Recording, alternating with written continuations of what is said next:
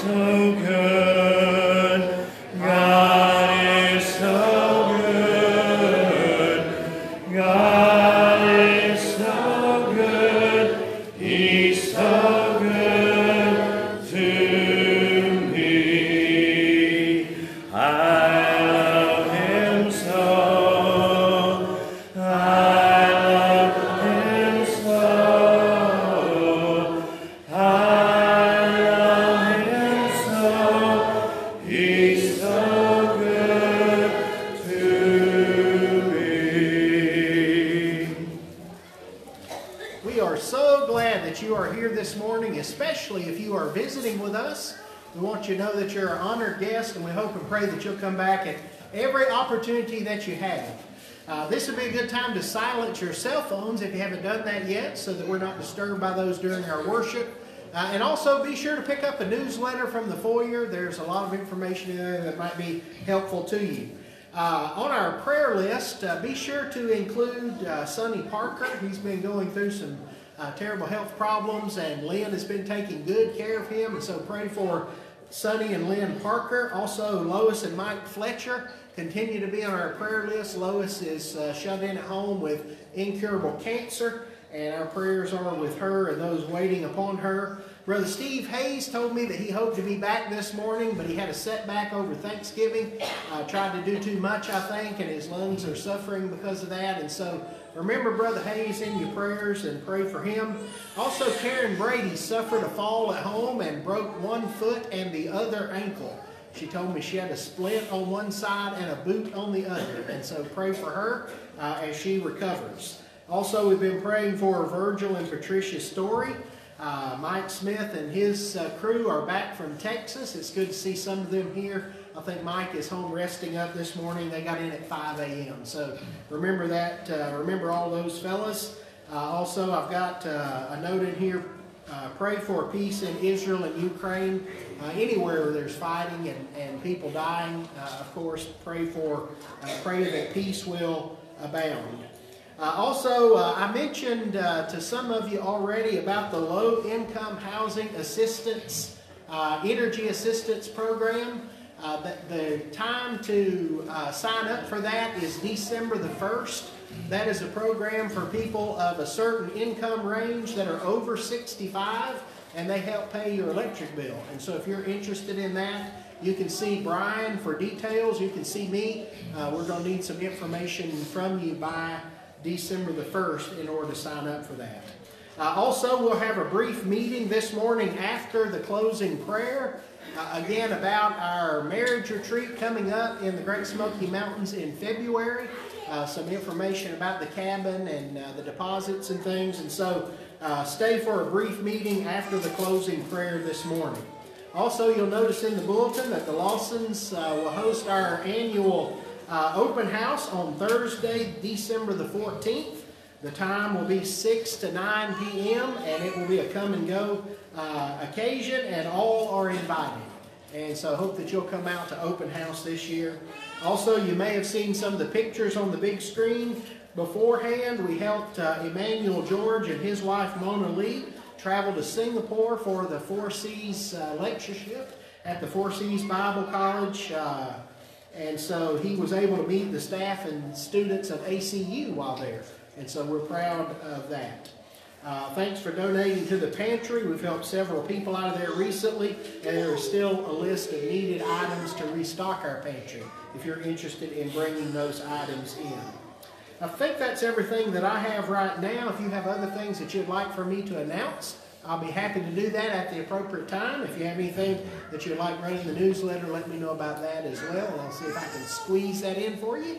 Now we'll turn it back over to our song leader. Rick, these are new, but they are people came back. They're okay. New, so they just need another. Just look different. Okay, we've got some new communion supplies. They're new and fresh. They just look a little different than the old ones. Number 500. 500.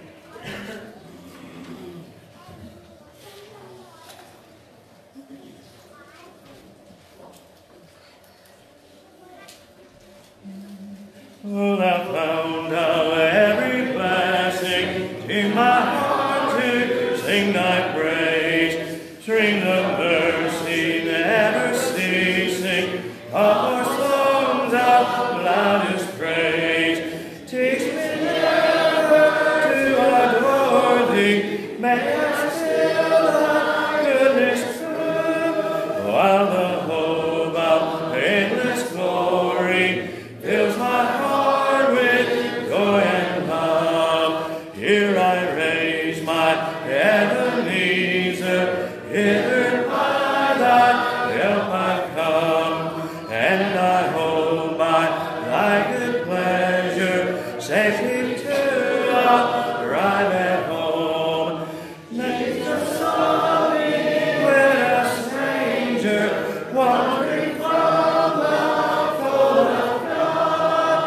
He to rescue me from danger, interposed his precious blood. Oh, to grace how great a debtor, daily I'm God, strength to be. Let thy goodness like a fetter bind my wandering heart to thee. Never let me wander from thee, never leave the God I love. Here's my heart, oh, take and seal it, set it for thy courts above. 137. 137.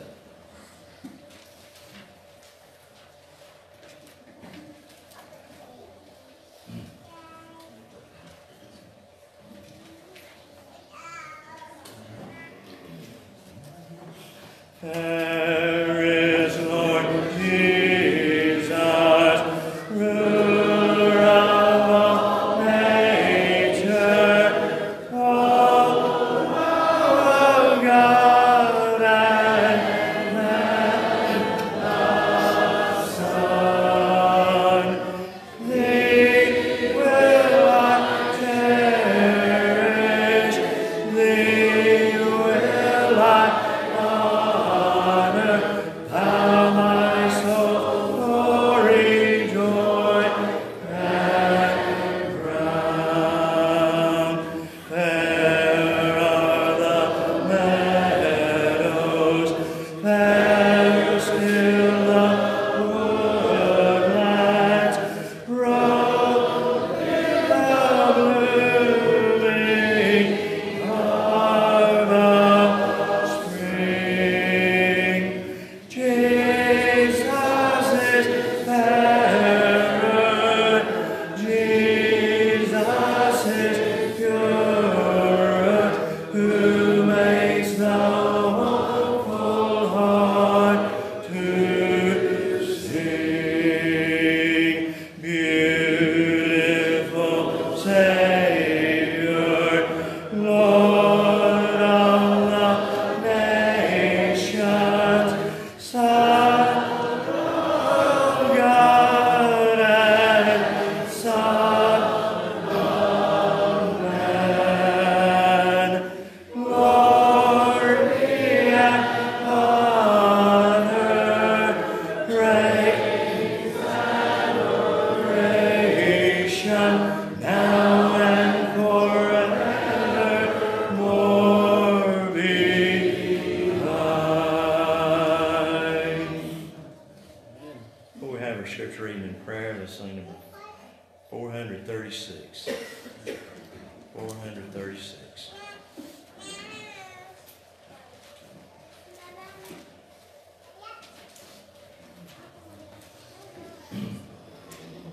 Verses 1, 2, and 4. Nearer, still nearer, close to thy side. Draw me, my Savior, so precious thou art. Holy, oh, holy,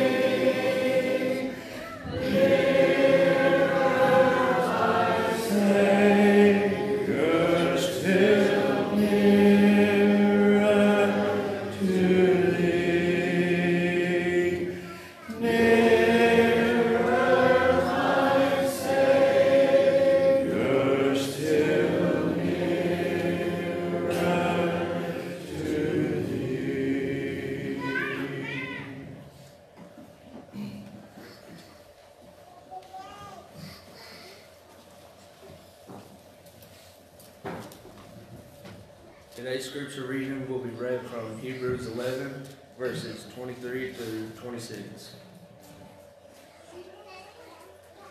By faith, Moses, when he was born, was hidden 3 months by his parents, because they saw he was a beautiful child, and they were not afraid of the king's command.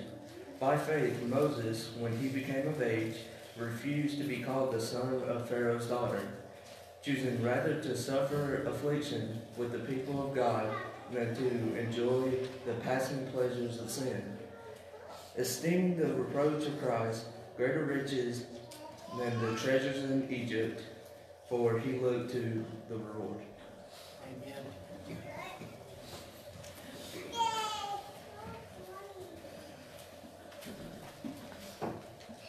Let's pray. Dear Father, we're so thankful for this time we have to come together and worship you.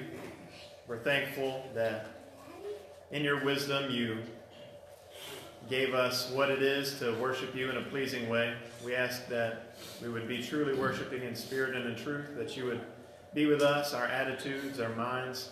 Help us to be focused on what we're doing here and recognizing that it is for you. We're thankful that it is also edifying to us.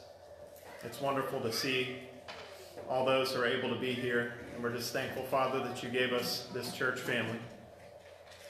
Father, we ask that you would be with the leadership of our government here and on the national level, and that you would be with the leadership of the governments around the world.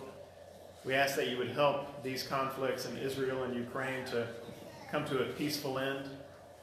Father, we ask that you would help us to be supportive in this country and to remember to be prayerful to you, knowing that you are the one who is in control, Father. There are many who are sick, and Father, we ask that you would be with Lois Fletcher, and be with Mike, be with Steve Hayes. Please be with Karen Brady, with Virgil and Patricia, and also with Sonny Parker and Lynn as she helps and tends to him. We're thankful for all the many, Father, who have made so many improvements. We ask that you would continue to be with them as they recover. Father, we ask that as we go out into the world each day, so many going back to school and work this week as well, that you would help us to be a shining light, that you would help us to be the kind of examples that you would have us to be, that you would help us to be bold and courageous in speaking the truth, and that we would speak the truth in love, recognizing that what we do here on this earth is with our eye toward eternity. And we ask that you would help us to think that way and to set our mind on things above and to have our treasures above. As we continue to worship you, we ask that you would help us once again to truly focus on the reason we're here. We thank you for the many blessings you've given, most of all for your Son and his sacrifice. And it's in his name we pray. Amen.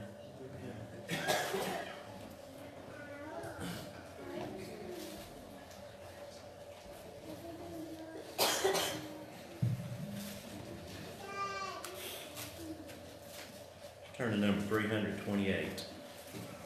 328.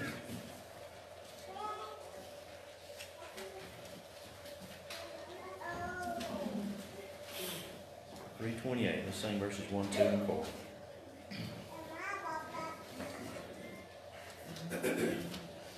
In the hour of trial, Jesus, plead for me, lest by base denial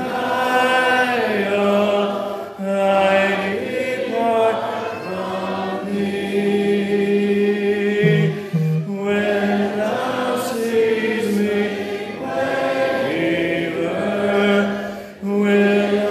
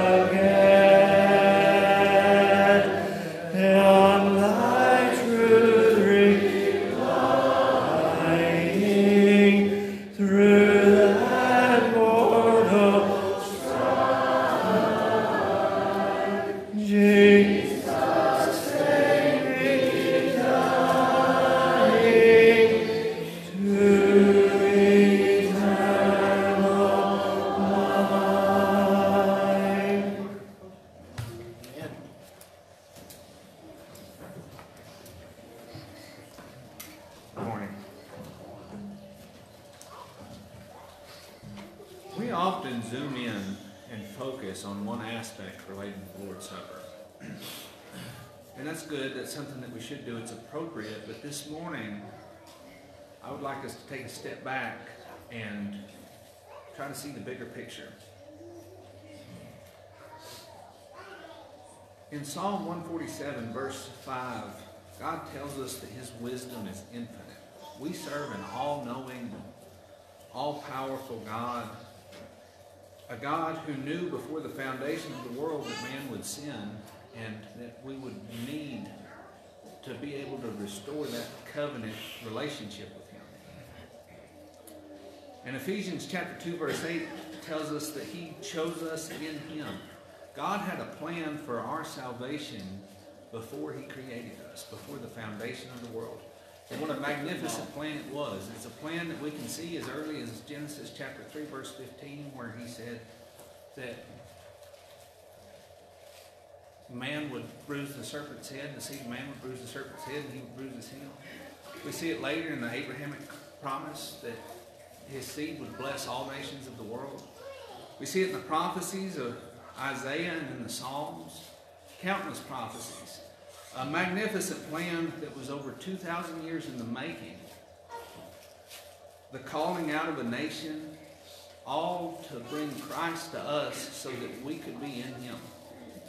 Turn with me, if you will, to Philippians chapter 2. I'd like to read verses 5 through 7. It says, "Let this mind be in you, which was also in Christ Jesus, who being in the form of God, thought it not robbery to be equal with God, but made Himself of no reputation, and took upon Him the form of a servant, that was made in the likeness of men. And being found in fashion as a man, He humbled Himself and became obedient unto death, even the death of the cross." Verse 7, where it says, "But He made Himself of no reputation," the American Standard says He emptied Himself. So our Lord left the glory of heaven, and He became a man. That's a sacrifice in itself. But then He endured being beaten, spit upon, and finally nailed to a cross to pay the ultimate price. Not for His own transgressions, because 1 Peter chapter 2 says that He did no sin. How blessed we should feel that an all-knowing Creator knew we would need salvation. He planned it before the foundation of the world, and He carried out that plan by paying the ultimate price, being obedient even unto death. What an awesome, risen Savior we serve. Bow with me as we bless the bread. Dear most gracious Heavenly Father, we come before You this morning. We thank You especially at this time for the sacrifice that was made for us, the price that was paid for our transgressions, that we could be reconciled to You and that we could have a covenant relationship with You. We thank You for that offering of Your own Son. We thank You, Lord. We pray that You'll be with us and that as we partake of His body, that we do it in a worthy manner, in a way that's pleasing in Your eyes, and that we can remember that sacrifice, and that we humble ourselves and can be servants in the way that You would want us to. In Christ's most holy and precious name, amen.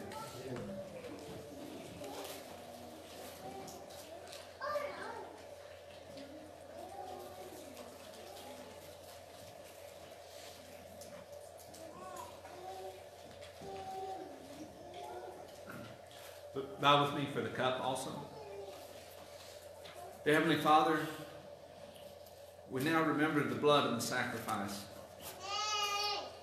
Again, we pray that we do so in a worthy manner, in a way that's pleasing in Your eyes, that we can remember that sacrifice and remember that we didn't have to pay the price for our transgressions. We thank You for Your Son. In Christ's name, amen.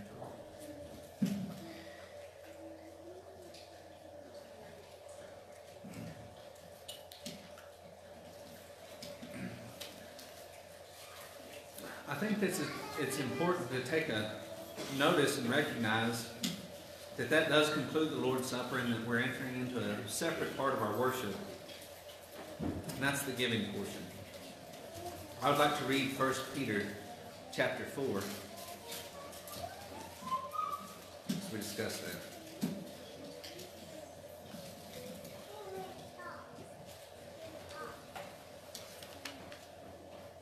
reading chapter 4, verses 7 through 11. It says, "But the end of all things is at hand. Be ye therefore sober and watch unto prayer. And above all things have fervent charity among yourselves, for charity shall cover a multitude of sins. Use hospitality one to another without grudging. As every man hath received the gift, even so minister the same one to another, as good stewards of the manifold grace of God. If any man speak, let him speak as the oracles of God. If any man minister, let him do it as the ability which God giveth, that God in all things may be glorified through Jesus Christ, to whom be praise and dominion forever. Amen." No, that's not what we normally read during this portion of our worship, but I would like to point out that charity or love will cover a multitude of sins. In this world, God uses man to accomplish his will, specifically his church. Galatians chapter 6, verse 10 tells us to do good unto all. See, we're a light in a dark world. The church is to be a city on a hill, and much of the good work that is accomplished in God's kingdom is done through the contribution that we give every Lord's Day. Bow with me for the contribution. Dear Heavenly Father, we pray that as we give, we do so cheerfully, that the funds collected would go towards furthering your word and helping those in need and accomplishing your will. We pray that you'll be with us always. In Christ's most holy and precious name, amen.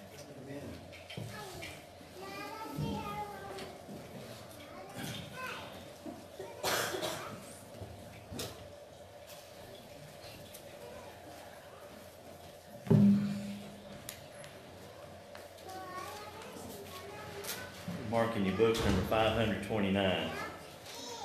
529 be a song of encouragement. 529. For lesson, let's sing number 391. 391.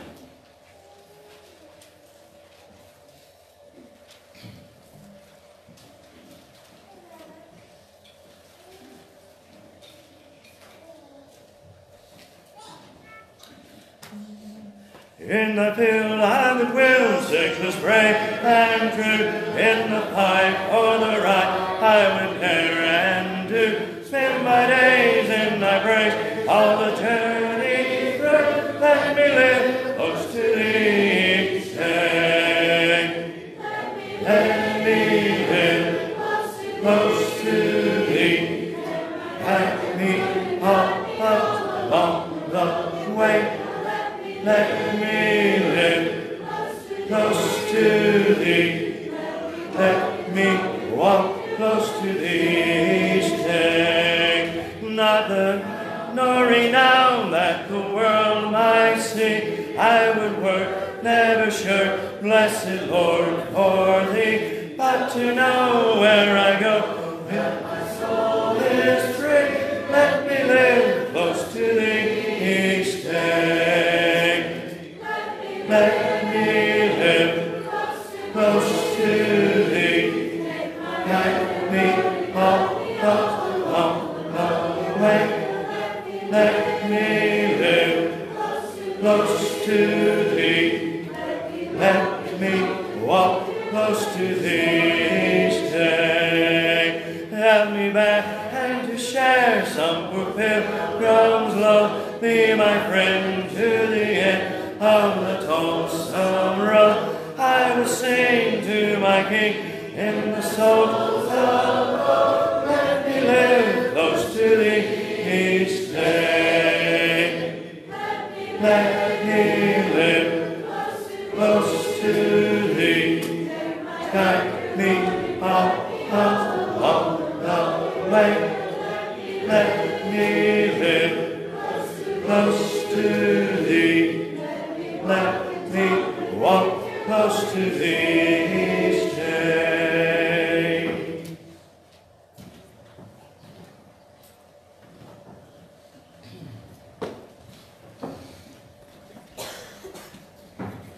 Well, what a blessing it has been here already this morning. We're so thankful that you are here to join in with us as we strive to worship God in spirit and in truth. And what a great way to start out with such a good meditation on the Lord's Supper. We appreciate Brother Austin for doing that.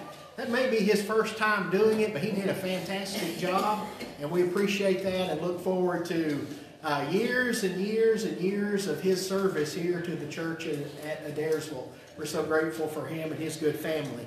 You know, there are occasions where we are all called upon for leadership. We might think about, of course, the elders being the leaders of the church, and I appreciate the wonderful job that they do. The deacons lead in the area of their responsibility, and they can draft others to help them, and they become great leaders in the church as well. As Bible class teachers, we have a great responsibility to lead others in the study of God's Word, and we're thankful for that opportunity as well. Even as a preacher, in a limited sense, I lead the congregation in the study of God's Word when I'm up here to preach. We, as husbands, are called to offer leadership in the home, and the ladies are leaders among in the home among the children and other realms as well. And so there is so much to learn when we study the Word of God about leadership. And this morning I want to focus in on one particular character in the Old Testament, one man who was known as a great leader of God, and that is the man Moses. He was one of history's great leaders and left a lot of lessons behind for us to learn from. And so what can we learn when we look at the life of Moses about the qualities of great leadership? Number one, I want to notice that the Bible goes out of its way to point out that Moses was a man of meekness and humility. He was a man of meekness and humility. A lot of times we think about leaders as sort of alpha males who throw their weight around and boss others around. But leadership involves a lot more than somebody throwing their weight around. A true leader, a great leader, is one that is humble and realizes that he didn't get where he was by himself. And Moses was certainly that way. Numbers chapter 12 and verse number 3 has always been interesting to me because I believe it was written by Moses himself. The Pentateuch was written by Moses. God used Moses to write these books, and yet it says, "Now the man Moses was very meek above all the men which were upon the face of the earth." Numbers 12 and verse number 3. So you might think to yourself, well, that's a little strange for Moses to write that about himself and sort of pop his own suspender straps about how meek he was. But that was God writing through Moses. And so he was just recording the words that God told him to record. And so what that tells us is God wants us to know how meek Moses was. Now meekness, of course, is not the same as weakness. Meekness is strength under control, and leaders have got to be able to control themselves as they lead in whatever realm God has called upon them to be leaders. So it was humility, among other things, that allowed Moses to be molded by God. And despite his great success, he still followed God's instructions every step of the way. And so he wasn't lifted up with a sense of pride, as far too many leaders are, but instead recognized humility and meekness in his own life. And so I think there's a lot to learn about Moses and his meekness as it applies to leadership today, whether it's in the church or in the home or in the workplace or in the school system or wherever it is that we are called upon to serve. We need to never be lifted up and think of ourselves more highly than we ought to think, but instead be humble, be meek, like Moses was meek. In the next place, I want you to notice that Moses was also a man of great vision. One of the comments that I read about Moses was that he was one who wisely learned from the past and yet was very engaged in the present for the purpose of being prepared for the future. And so past, present, and future, Moses was concerned about what was going to happen on down the line. We can't be worried about just today. Now, we live in today, and the choices that we make today, the actions that we take, have a real consequence. But the purpose as great leaders is to think, what about tomorrow? What about the future? And Moses was certainly concerned about that, wasn't he? I remember in Deuteronomy chapter 32, when Moses was sort of coming down to the end of his time on planet Earth, he was encouraging the children of Israel in sort of some of his final speeches here. And this passage says, Moses made an end of speaking all these words to Israel, and he said unto them, set your hearts unto all the words which I testify among you this day, which ye shall command your children to observe to do, all the words of this law. For it is not a vain thing to you, because it is your life. And through this thing ye shall prolong your days in the land, whether ye go over Jordan to possess it. Moses says, don't just think about yourself, think about your children.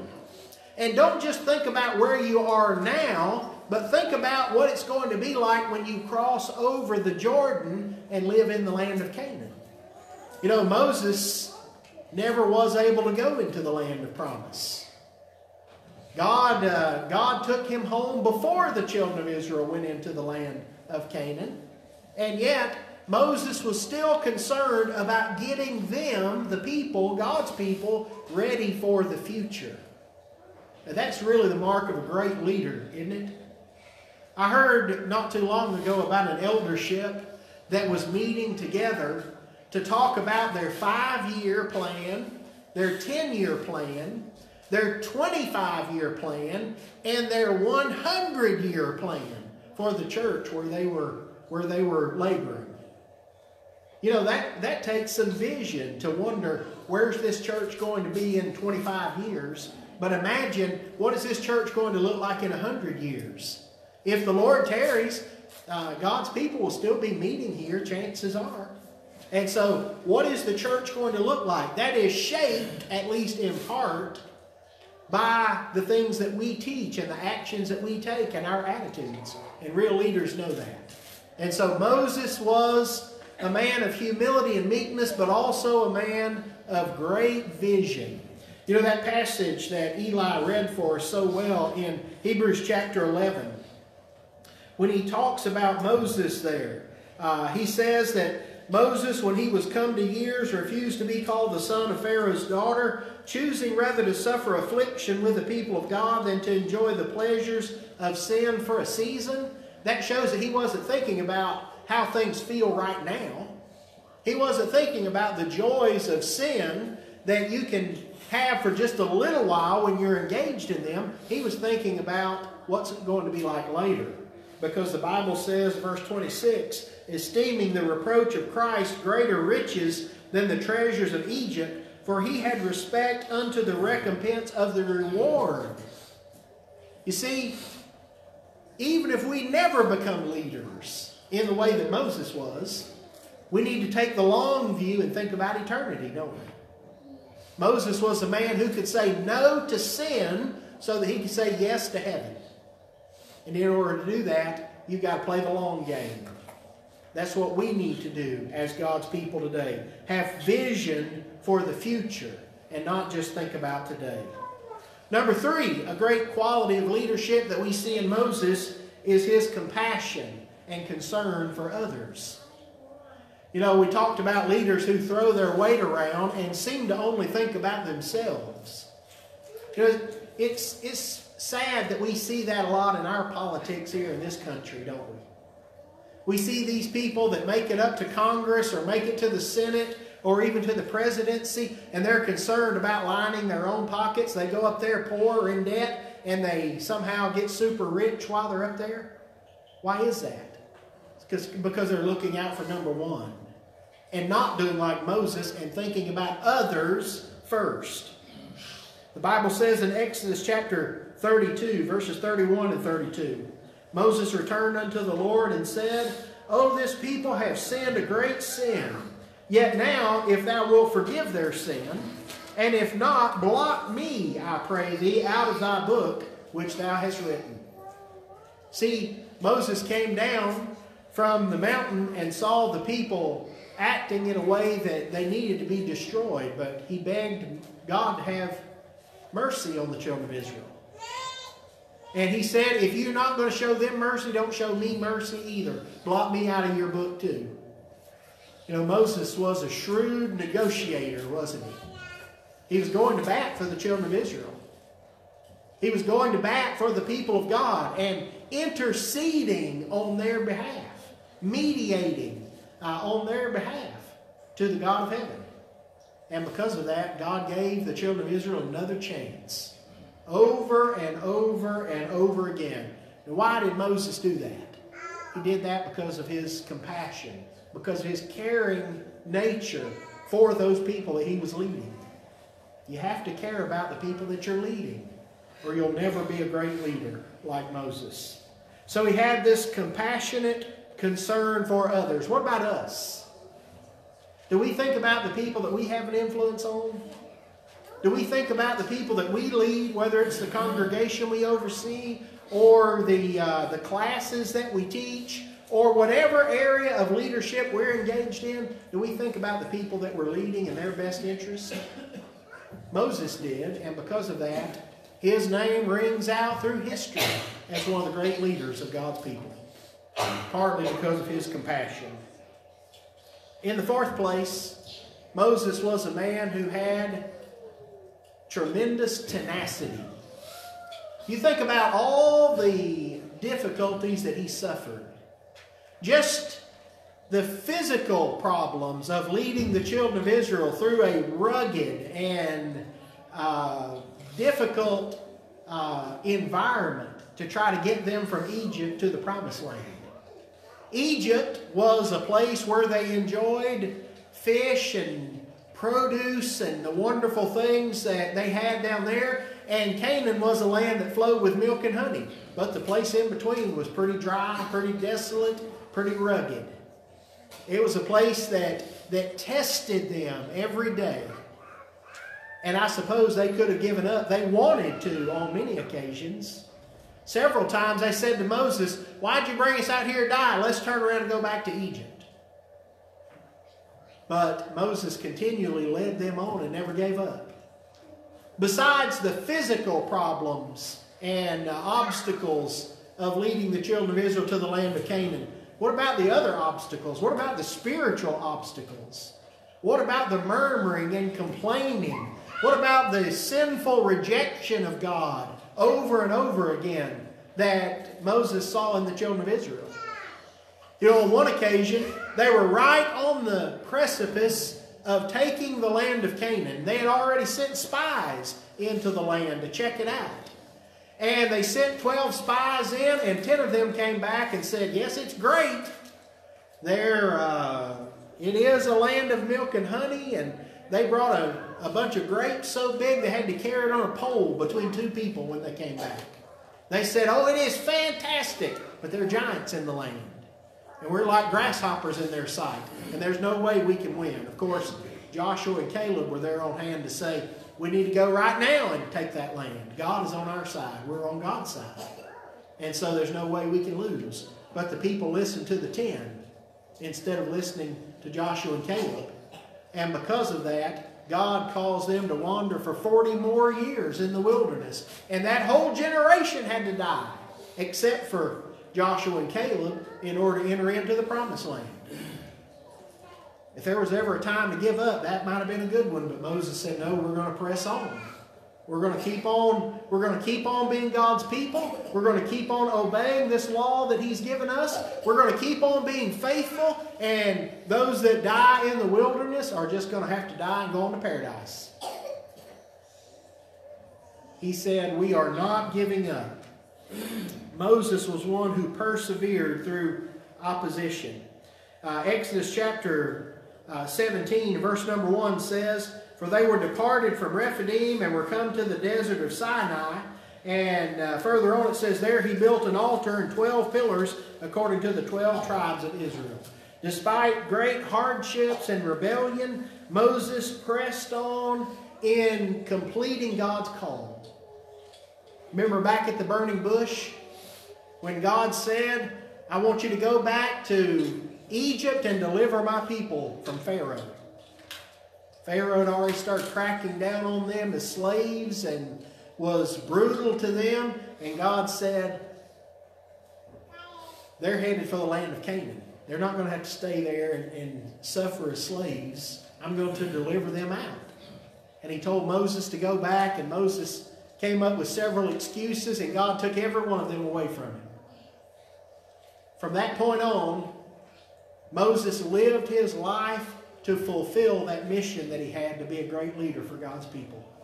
And even when times got tough, and when the children of Israel murmured and complained and turned on him, he still put God first and did what God wanted him to do. He never gave up, though he faced tremendous opposition. Chances are, when we're called to leadership in these roles in our lives, wherever they are, we're going to face opposition too.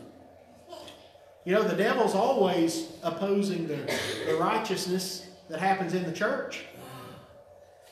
There's never a service that the devil doesn't come to. He's always ready to sow discord and temptation and cause problems among the Lord's people. He's always ready and trying to do that.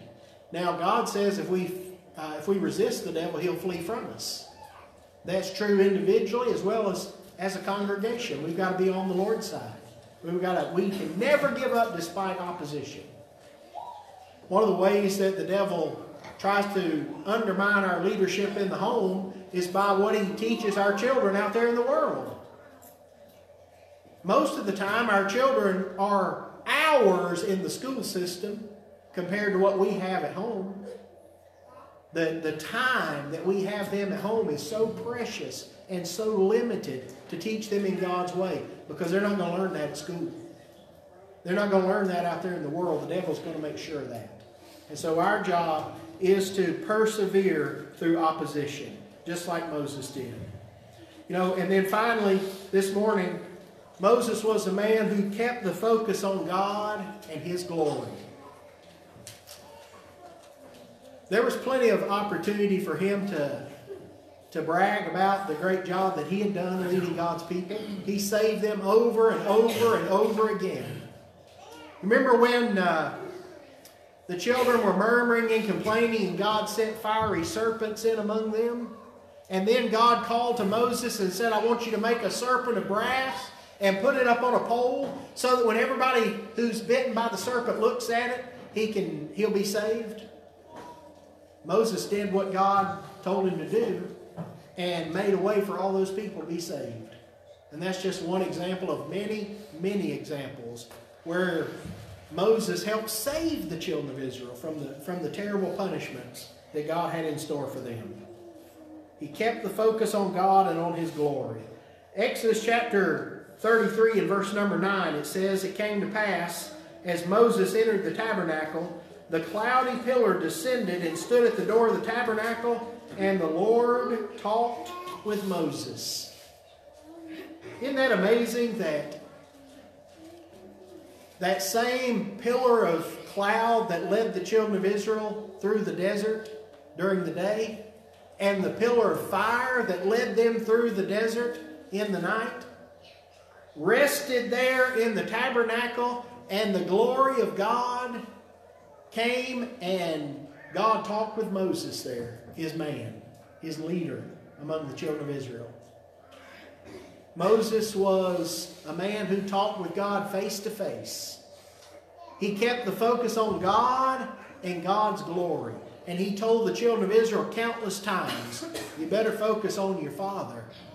You better focus on the God that called you out of Egypt and that saved you over and over and over again. To Moses, it was all about God's glory. You know, he was busy every day with all the duties that he had.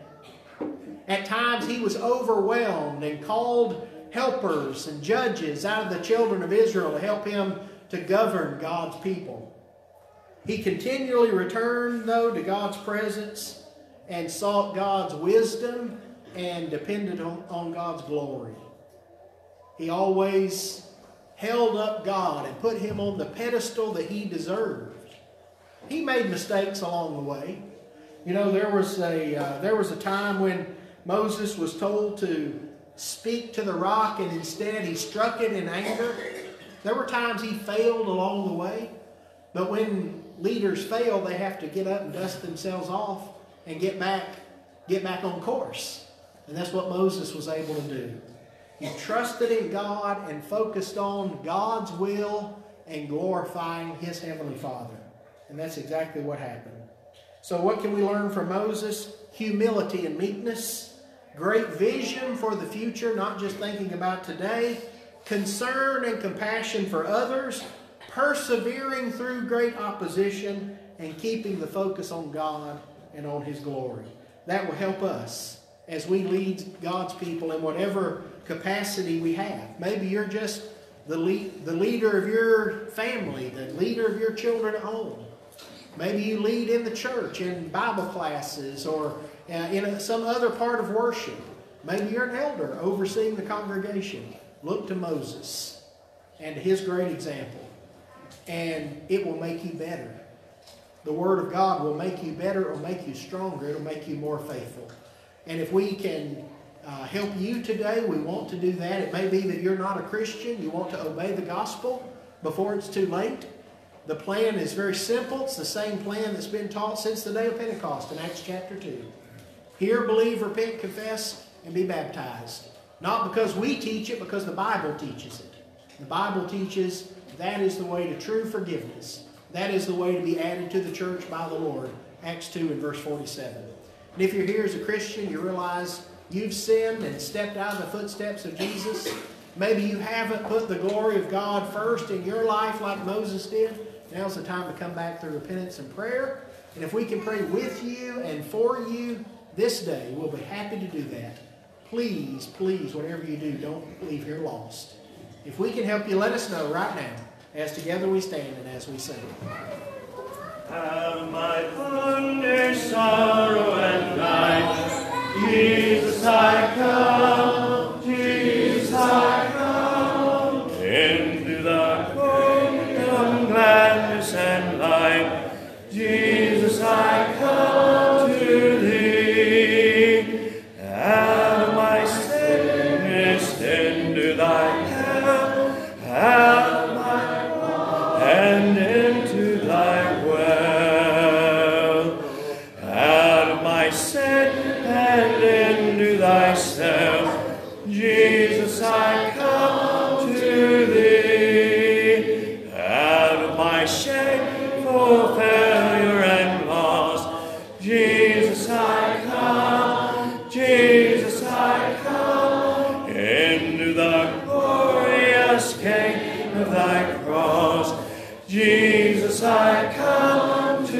thee, out of earth's sorrows into thy palm, out of thy storms and into thy calm, out of distress to jubilant psalm, Jesus, I come to thee, out of the fear and dread of the tomb, Jesus, I come, Jesus, I come, into the joy and light of thy home, Jesus, I come to thee, out of the depths of ruin untold, into thy sheltering fold, ever thy glorious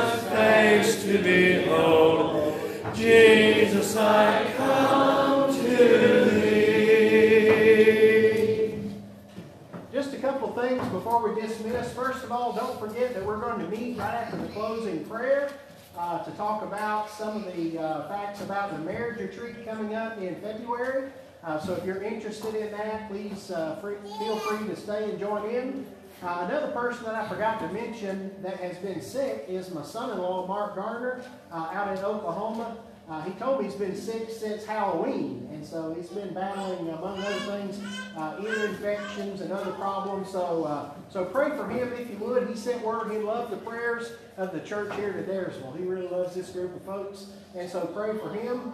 And also, you might know that it's Bert's birthday today, and I see that he is 15. Oh wait, he's 51. So happy birthday, Bert. We're thankful for you and for all you mean to the church here. And that's all that I have. Be sure to come back tonight and join in with us as we worship God again this evening.